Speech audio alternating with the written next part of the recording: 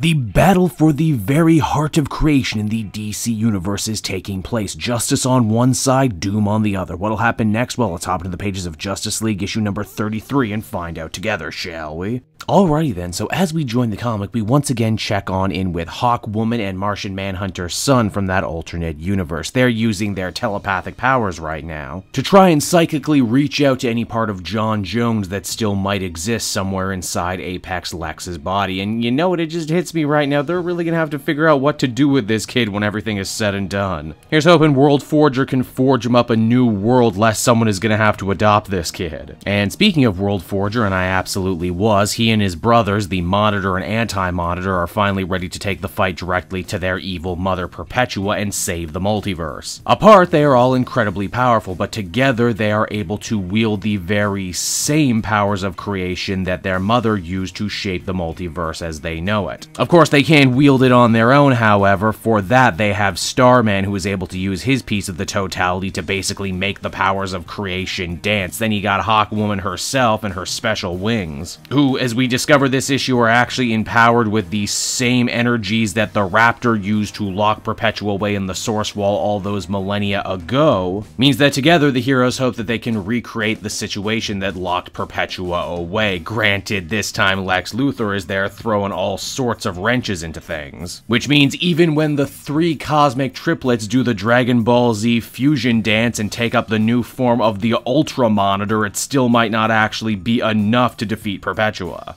Now, elsewhere in time and space, the newly returned Aquaman is telling the Justice Society that if they can reach Atlantis in time, they might be able to turn the tide of battle, nautical pun not intended. You see, because this is World War II, the conch, an item of incredible power, and one of the items that Lex Luthor was so after, is still in Atlantis, and if the heroes can grab it now, it could very well make all the difference in the world. This is actually a really great scene for several reasons. They shine the light on Aquaman again and really hit home how important his return is and everything he's been up to in his own book. It's a nice use of continuity that we don't get as much in DC anymore. Why, even John Stewart and Alan Scott get a nice little one-off together, wondering, will the darkest night ever end? We're in World War II now. In the future, we have the Doom Justice War. What's even the point? Will anything ever get better, or is the whole concept of brightest days and darkest nights existing in the hearts of every man, woman, and child on Earth? Now, we know for certain poor Kendra Saunders is going through her own darkest night right now as she does battle with Apex Lex. Lex goads Hawkwoman by talking about Martian Manhunter's last minutes, and it's heavily implied that before John was absorbed, he was actually thinking of Hawkwoman. Aww. Kendra sadly lets her rage get the best of her and ends up popping her wing powers way too early in the fight before she was supposed to, allowing the bad guys to regroup in advance. It's kind of like when you use your one super move in a video game before you're supposed to and you know how boned you are afterwards. This failure also ends up setting off a very unfortunate domino effect all throughout the timeline, as the Trinity and their Legion friends discover that they still might not have what it takes to bring down the giant-sized Brainiac 1 million. And while the other heroes may have been able to make it to Atlantis safely, they are still not too fond of air breathers, have no idea who Arthur is, and take them hostage. That's all pretty damn bad, but believe it or not, it actually gets much worse. The Legion of Doom has tracked them there, and they haven't come alone. They brought a chained Poseidon with them, too. And I mean, really, I can think of few bigger dick power moves than showing up to Atlantis with their patron saint and god already beaten up. I mean, that's just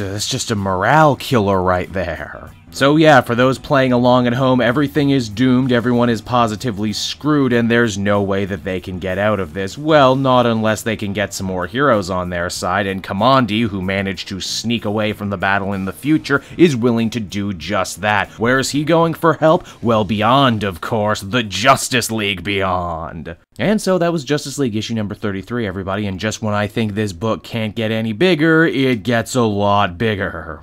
We've got multiple timelines, multiple versions of the Justice League, a ton of villains, a ton of cosmic entities all fighting over the very forces of creation. And this issue even has some fun reintroducing Vandal Savage in an interesting way, him representing a kind of true neutral morality in the ongoing battle between Justice and Doom. Snyder continues to wring a lot of really good, really fun material out of all the different members of the Justice Society interacting with their future counterparts. I hope these characters can stick around in some form or another. I would definitely want to read about them. Overall, I would give this one another 8 out of 10. It continues to be one of the most consistently enjoyable DC books on the shelf right now. Hey there everyone, it's your old pal Cape Joel, and if you're seeing me right now, that means you watched to the end of the video, which I am very appreciative of. It really helps drive engagement and retention and all that other good YouTube stuff. So does liking and commenting. Wink wink. If you like my content too, you should check out my Patreon page. We just redid all the tiers, so there's a ton of great rewards. You can become a patron for as little as $1 a month, and well, it would just really help me out. It's never expected,